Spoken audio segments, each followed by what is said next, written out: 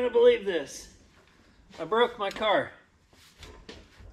I drove this thing 3,300 miles. That's a lot of miles, and 280 miles to go to get to my house, and the fourth gear in the transmission decided it was done. So we're gonna put this thing up in the air and see what we're gonna do to fix it. I don't have a good game plan. All I know is I need to get this transmission out and figure out if we're gonna be rebuilding it or looking for a new one. So let's get this thing up in the air. The old Mustang's hurt. We gotta fix it. Come on.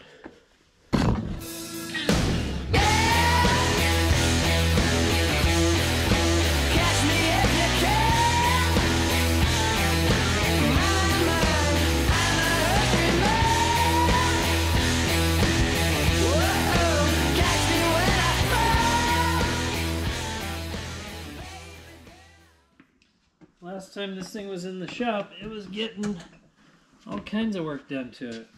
We did 4-link and airbag rear suspension and cobbled together a trunk floor, and everything was good. I mean, as good as it's gonna be for an old junker that it is. But I think I gave it a little more of a test drive than it was ready for. Disconnect the battery just because it's got a little bit of a draw, and I don't know if I'm going to be having to pull the starter out or not. Alright, let's get under here and see what we're working with. First things first, what transmission do I have? I am under the impression that this is a Borg-Warner SR4 transmission, which I need to do a little bit of checking, but it should be. It's got a tail shaft mounted shifter, slip yoke, all aluminum case. The top is bumped up a little bit, which I think means that this is in fact the Borg-Warner SE4 or SR4. So I think what we'll do, I'm going to pull the drive shaft out first, and then I will, I'm going to try to just unbolt the transmission, leave the belt housing and clutch in place, and then just pull the tranny out the back. We'll see if that works or not. We have some major oil leaks going on under here that I probably should take a look at. Wow, there's some serious oil going on. It's kind of a crummy old engine, but it got the job done. Alright, I'm gonna pull the drive shaft, quit talking. I skipped a step. You gotta pull the shifter out first. Unscrew the shift knob, and then I should be able to get on these. The boot, get rid of your air freshener, because that just gives you a false sense of hope that your car's not going to stink, but it always does, because there's still mouse nest stuff like everywhere. I think I probably need to just get rid of this whole carpet kit. It looks nice and new, but I think it's nasty, pee-soaked, mouse-smelling grossness. Oh, come on out of there. So these three just sort of hold this retainer plate that the shifter pivots in. So this style should just lift right out of here. There's other styles like in Jeeps where there's, and Toyotas where there's like a spring and a ball that you have to kind of like push down and move. But this one just unbolts out of the top. Alright, transmission, shifter done. Let's go back underneath. Alright, totally the wrong size. We're going to get the speedo out, then we're going to get the drive shaft out. I'll get to you versus this. Look at all that oil just dripping off of everything. The speedo drive is usually pretty straightforward. You take that little retainer doodad off, And then that usually comes right out. Screwdriver jammed in there. That'll help you get these started. The ratchet or the wrench that I have has kind of like big old clunky end on it. It's not wanting to go. Come on. It's gonna go.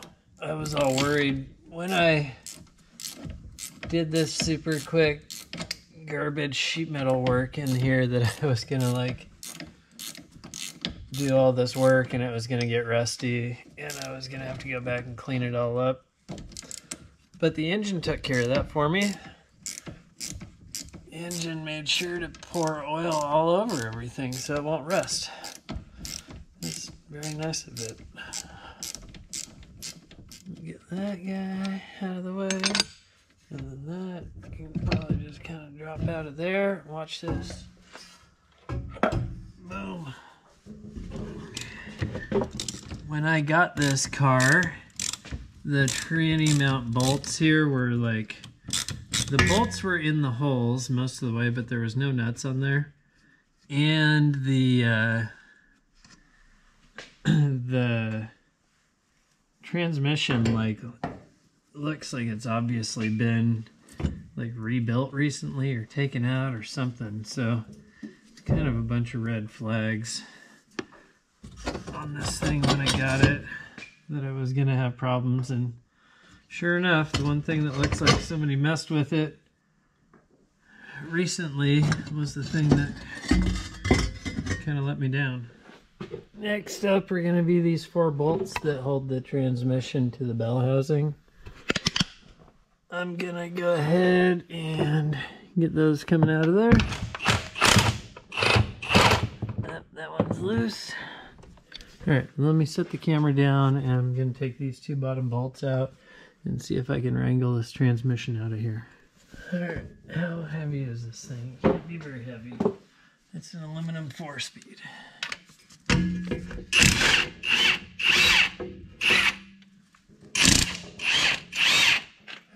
Let's see here. Come on out.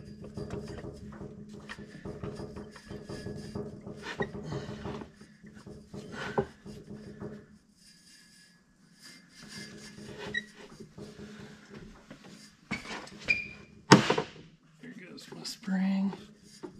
There we go. It's coming out through the clutch assembly and we're out. Come on. There we go. Go straight to the bench with it. Kind of heavy. Not too bad though. Alright. Transmission is out. That was fun. Didn't take long.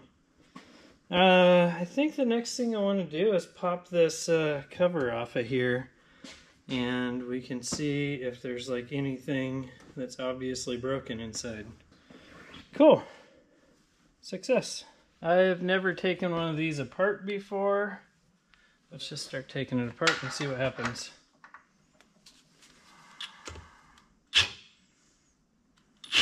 $10mm. I gotta get a different socket.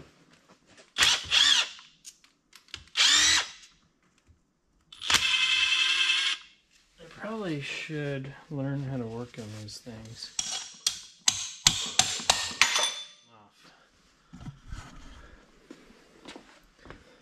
There's a freeze plug on the back of the transmission. I just knocked it out. And if you look in here, let me move the light, you can see there's a little nut. That nut should allow me to separate the shift mechanism from the shift rail, and then I think this whole tail housing will come off. There we go. Cool.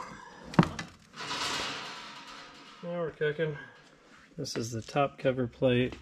Now we should be able to pull this off. Let me see. That just comes right off, and those are your shift forks. Cool, we're getting there. Let's Set that aside. I'm trying to hold the camera. Alright, now there's the inside of our transmission. We're looking for a fourth gear that's just like floating around in there. Not a whole lot of oil, but it looks like there's been enough. This thing was rebuilt, it has new synchros. The synchros are these little gold things, and those are what help you get it into gear easily.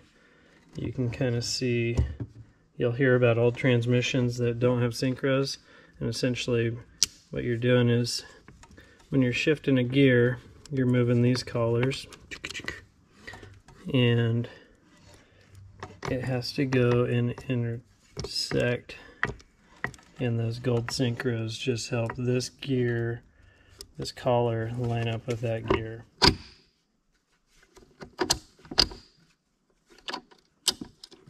Pretty cool. I think I just roached a bearing on the counter shaft. It's Sunday evening in the Dirthead Shed, and you know what that means. That means it's time to start a big project. I had been kind of lagging a little bit on the transmission in the Mustang over there, but it's kind of because I couldn't come up with parts. I couldn't come up with rebuild kits. I couldn't come up with anything. So I came up with another plan. And check this out. Found a T5 transmission. I don't know what vehicle this one came out of. It could be a 90s Thunderbird. It could be a 90s Mustang. The important thing is that it has the same spline input shaft. The distances on all the numbers are pretty close, and it was only 300 bucks. So I'm going to drag this thing out of here, and we'll set it up with the other 4-speed, and then we will figure out if it's actually going to bolt in the car. We're going to figure that out tonight. If it bolts in the car, I'm driving this thing to work tomorrow. The little bit of information that I found online basically made it sound like if you got the T5 that is the closest to fitting in your Mustang 2 or Pinto, you're still going to have to build a custom pilot bearing. Pilot bearing is what centers the input of the transmission into the back of the crank in the car. So that was my main concern. We're going to find out right now if that is in fact true or if it is internet folklore. Let's see. So this input shaft is pretty worn here, but I feel like the part that is not worn out, we're looking at about 60 thousandths of an inch. This one is the same. Dude, we're stoked. Alright, that's good. I'm gonna go have dinner. I'll be back. It was chili night. My wife made chili and it was amazing. Cornbread and sour cream and cheese and all the goodies. Transmission, check this out. I checked the tag, the VIN tag, or identification tag, whatever. Turns out that this thing came out of a 1987 Ford Thunderbird Super Coupe, which was a 2.3 liter turbo engine. That's also a 2.3 liter non-turbo engine. If all these other things are lining up, I think that we're going to be good to go. The one thing, I don't know where it's at, the one thing I have noticed is this snout for the throwout bearing is longer on this one than on the other one. And I did pull it off at the guy's place where I bought it, and they have a different type of bearing. This one uses a tapered roller bearing, where the old transmission, where is it, uses a round roller bearing. So I can't just swap nose cones on it, but we will figure out how to do all this. I'm going to take a couple of measurements here and figure out like if I have this thing sticking out 4.5 inches from the face of the transmission, if that's going to crash into my clutch disc. That's like the only concern I really have. So I'm going to get in here and take a couple of measurements and see where we're at. The amount of stick out on this snout is more than the other one, and it will crash into the clutch disc. So what I'm going to do is just mark this one and cut a little bit off of it. So we'll just go ahead and put a mark on there. We'll pull that off. I couldn't find a pipe cutter that's big enough for this, so I'm going to use the bandsaw. I've got to reach way over here.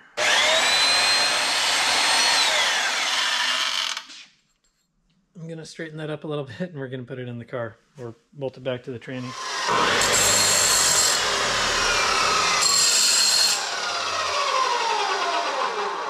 Perfect. Nice and square. Looks good to me. Alright, I'm going to just hit it with a file real quick and then we'll bolt this back up to the transmission.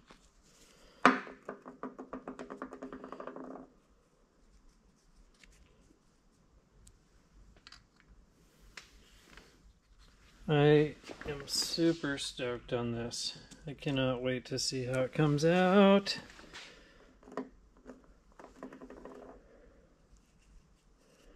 Heck yeah. I've got to cut the floor a little bit. The shifter on this new transmission comes out of the transmission about 3 inches farther forward. So I'm just going to trim the floor, cut a little bigger hole, and we will get this thing in the car here in a second.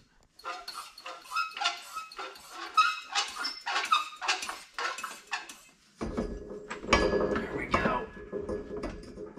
Yeah! Holy cow! That went in there. Yes!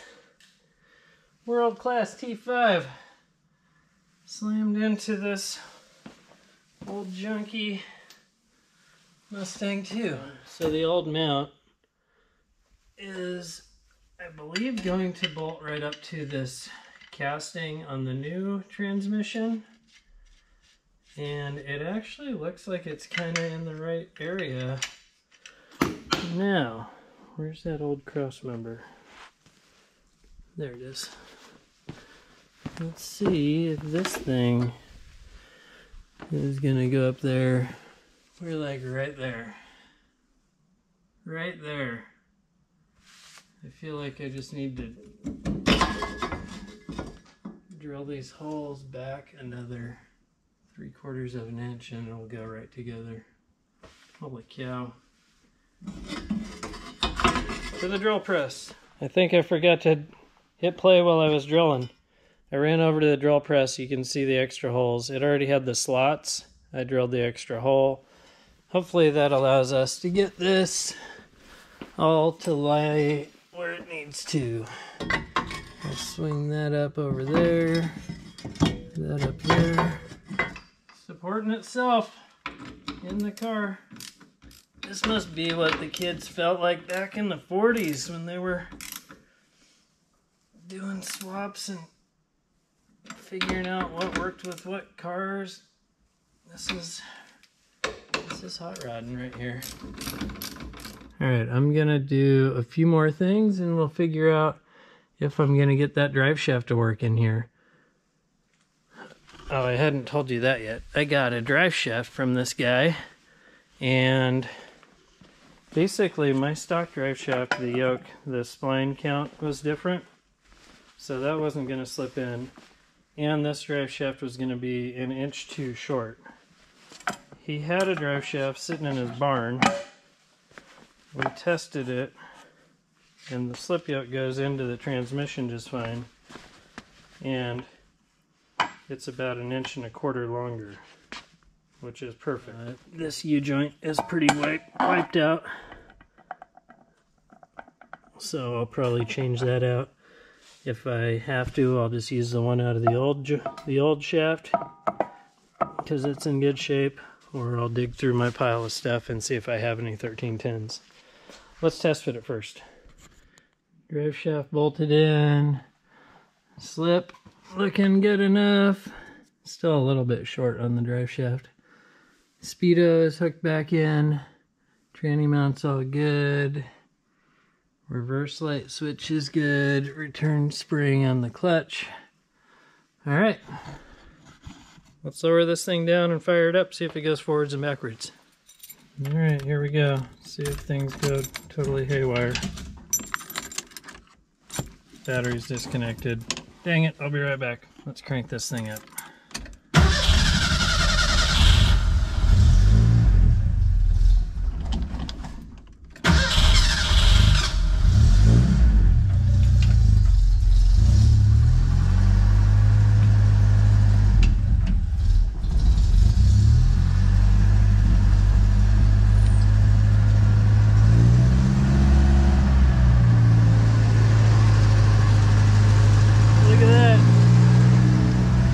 First gear,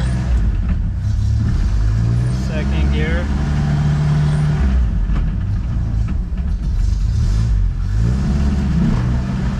third gear. The rear end makes so much noise. Fourth gear.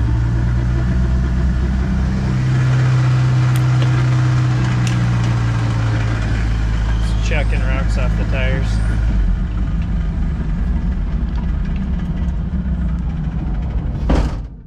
Jeez, the rear end sounds terrible. This is rad. I kind of get the feeling like this tranny is going to be good, and I'm going to realize that I really need to put a new rear axle in this thing. All right, that's it for tonight. That was a good day. Holy cow. 5-speed swap in an afternoon. That was nuts.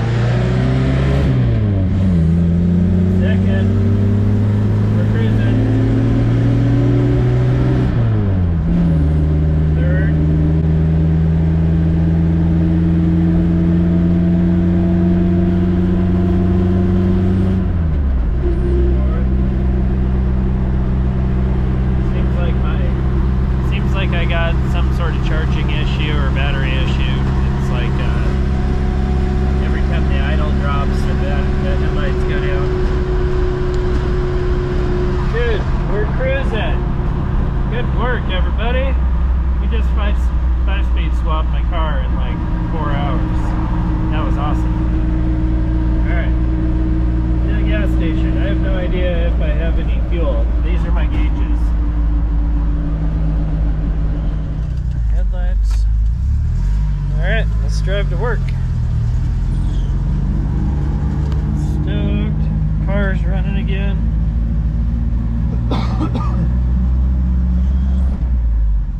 I was kind of bummed that I had to just slam that drive shaft in without doing joints on it first, but it was too late. I needed to go to bed. I can do the joints today or tonight or whatever. Third gear. Deer. Whew, that was close. It seems like it's all spinning smooth. I definitely need to get those U-joints. I'll probably pick some up at lunch and swap them out tonight. Or maybe tomorrow. I don't know. I gotta get the red Ford back on the lift and get it ready for the SEMA show. So, never too little to do, that's for sure. I was really pushing to get this thing done quick so that I could get it in the shop and off the lift like by today, because I really need to get hustling on making videos and getting that red truck ready for SEMA. Mission accomplished. This car is still kind of junky, but it's on the road and it's pretty good. It's actually a little better than it was. I dig it. Alright, I'm pulling up to work. I'd call that a huge win. I mean, I wish that I could have shown you guys rebuilding a transmission, but truth be told, I wasn't super comfortable getting in there anyways. I couldn't find spare parts and or a rebuild kit, and this transmission was a far better way to go in the long run. Thanks for watching the Dirthead Shed. I'm gonna try to start posting these videos up every Friday at 4 o'clock Pacific time. Also, if you guys are interested in doing any sort of like question and answer sessions, I'm down to do some more videos on that. I'm trying to back up and not crash into stuff right now. Alright, you guys have a good one. I'm gonna get to work, and I'll see you guys next week.